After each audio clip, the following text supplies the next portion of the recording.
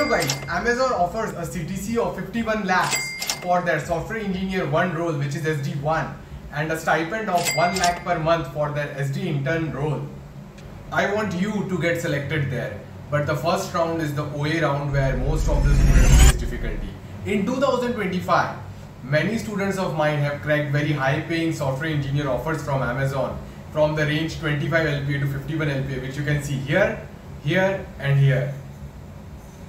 In 2025, many candidates are giving Amazon online assessment and they are miserably failing because Amazon is asking hard, unseen DSA coding problems again and again in the different problem sets. The most common mistake that most of the students and candidates are making is that they just do hundreds of standard DSA problems from the standard DSA sheets and hundreds of standard easy DSA problems from LeetCode and GFG. And then they get satisfied. They think that their DSA preparation was over. No guys, it's not over, it's not enough. The high paying companies are asking very hard and unseen DSA questions in their online assessments and interviews. Many times they are not even solvable by AI like ChatGPT and DeepSeek. So you have to consistently train and practice hard unseen DSA problems on a regular basis, and that really helps you increase your logical problem solving skills through the roof. Ram Ram. Hello guys, I am Kumar K. Previously I worked at Amazon and Mia.net as a software engineer.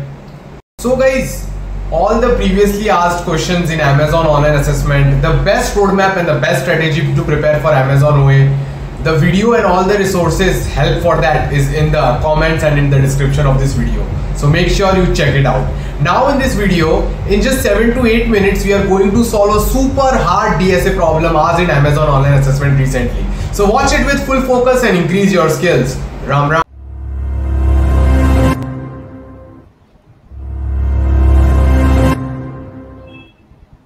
So guys, Ram Ram, to get 51 lakh rupees in our bank account, we need to solve this DSA question asked by Amazon in their online assessment for SDE-1 and SDE internship roles. We are given two arrays, array A and array B.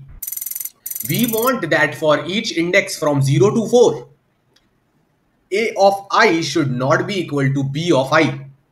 In this case, you can see that index 0 is satisfying the condition. A is not equal, A of 0 is not equal to B of 0.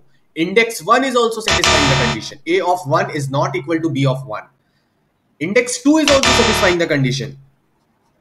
A of 2 is not equal to B of 2. Index 3 is not satisfying the condition. Index 0, 1, 2 is satisfying the condition, but index 3 is not satisfying the condition. Why? Because A of 3 is equal to B of 3, and index 4 is also not satisfying the condition because A of 4 is equal to B of 4. We want that for each index I, AI should not be equal to B of I.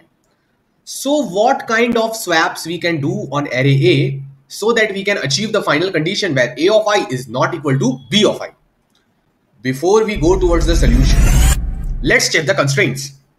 Size of the array will be from 1 to 10 raised to 5. Size of array A will be equivalent to size of array B. Very good. Elements in both the arrays will range from 1 to 10 raised to 9. Okay. Ram Ram, the solution is that you will swap index 3 with index 4. Index 3 you need to swap with index 4. Earlier 2 was here, 4 was here. So on array A you will do the swap operation. You have to do minimum number of swap operations on array A so that in the end, in the finale, for each index I, A of I is not equal to B of I. We can see that index 3 and index 4 had problems. At index 3, this 2, 2 were matching, and at index 4, this 4, 4 were matching. So swap 2, 4 will now look like 4, 2, and the problem has been solved. See, 4 is not matching the vertical 2, 2 is not matching this vertical 4, 1 is not matching this vertical 8, 3 is not matching this vertical 2, and same goes for the first index. So in one minimum operation by doing swap 3 at index 3 and 4, tactically we have reached the solution. So now let's go towards the first part of the actual solution. So guys, Ram Ram, the intuitional thoughts and the intuition leads us to the concept of vertical bonds which we can create. Let's call red color as a good bond and green color as a bad bond. So which are the good bonds? There is only single good bond here. This is 4 to 3. This is a good vertical bond. Whenever AI is not equal to B of I, we call it as a good vertical bond. Rest all are the bad bonds. See, 1, 1 equal, 1, 1 equal. These are bad vertical bonds. These are bad vertical bonds. These are bad vertical bonds. If I go towards the Google document, if AI not equal to BI, we call it as good bond. If AI equal to B of I, we call it as a bad bond. We want 0 bad bonds. Guys, currently there are 4 bad bonds in front of you. We want the count of bad bonds to be 0. If the count of bad bonds is 0, it means the problem has been solved. All the bonds are good. So we need to destroy the bad bonds in the minimum number of operations. In one operation, we can swap any two numbers in array A. So how can we do the swap so that bad bonds can be destroyed? And the nice trick is bad bonds can destroy each other, or bad bonds can be resolved by each other. How? You can see that these are the 1-to-1 bad bonds. These are 2-to-2 bad bonds. You can swap them. This 1-to-1 bad bond, you can swap with this 2-to-2 bond. And this 1-to-1 bad bond, you can swap with this 2-to-2 bad bond. If you swap them like this, what is the final output? Final output is very interesting in that case. The numbers which come here, if you do the swap like this, it will be 2-2-1-1. It will be what? 2-2-1-1 for array A. And for array B, it will remain the same. You cannot make any changes in array B. So can you see, guys, now whatever vertical bonds you have, whatever, like let's denote this as bonds, okay, for now. All the vertical bonds have now become good because for each A of I, B of I is not matching. So guys, the main basic concept is that the good bonds can resolve each other. Let's say you have 1-to-1 vertical, five 1-to-1 vertical bonds. You have 5 1-to-1 vertical bonds. You have 3 vertical 2-to-2 bonds. How will they be resolved? 1-to-1. Let me show you. 1-to-1. This thing is coming for 5 times. Just giving you an example. This thing is coming for 5 times like this, okay? And then 2-to-2 bonds, let's say they are coming like this 3 times, okay? So what you will do? All these bad bonds, you will start making them fight each other. This 1-to-1 bond will fight with this 2-to-2 bond. So this much part has been solved. This 1-to-1 bond will be, getting swapped with that 2-to-2 bond. So this has been solved. And this 2-to-2 bond will be solved with this 1-to-1 bond. In the end, only 2 1-to-1 bonds will remain which are unsolved. These are unsolved. How to solve them? We will look at it later. So guys, if there are 5 1-to-1 bonds and 3 2-to-2 bonds, the answer is 5 minus 3. In the end, only 2 bonds will remain which are 1-to-1 in nature. That's it, guys. That's it. Now let's go towards the second part of the actual solution. Now guys, the final solution is that you will extract all the bad bonds from array A and array B. You will make them fight each other optimally. You will simulate this process using hashmap plus priority queue. Let's see. This is array A 1 1 3 2 3 5. This is array B 1 1 4 2 3 8. If I try to extract the bad bonds, 1-to-1 bad bond, 1-to-1 bad bond, 2-to-2 bad bond, 3-to-3 bad bond. Here it is. Now let's make the bad bonds fight each other.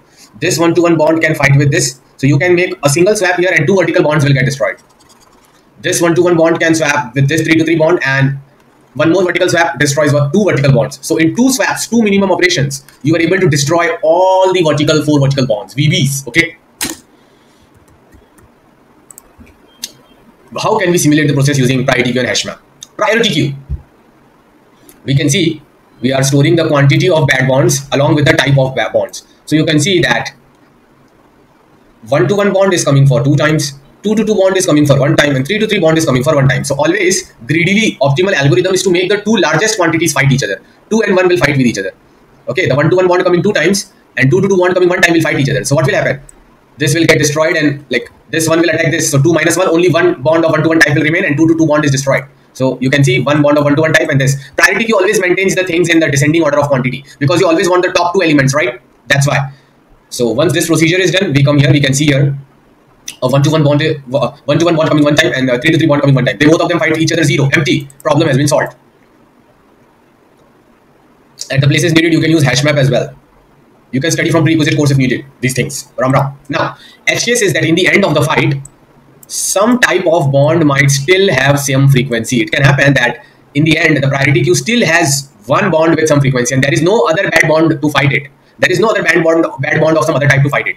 In that case, check if it can be swapped with some other good bond. If it can be done, answer is possible, or else the answer is -1, not possible. Okay.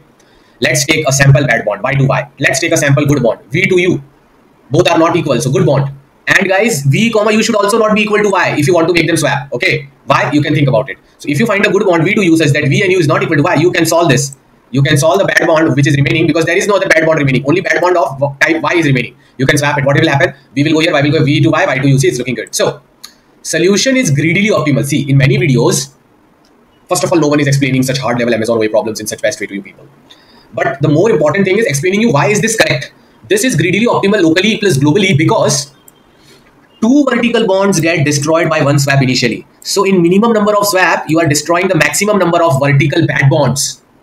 This was when does this happen? This happens when you are doing the priority queue simulation.